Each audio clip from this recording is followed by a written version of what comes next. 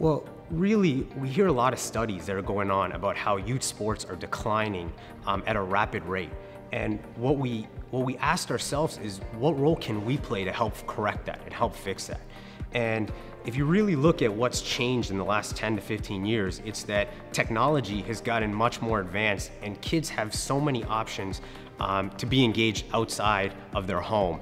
And what we need to do as a community is to build more engaging programming so that kids, when they step in the gym till the time they leave, they're having a great time, they're active, and they can't wait to come back for more.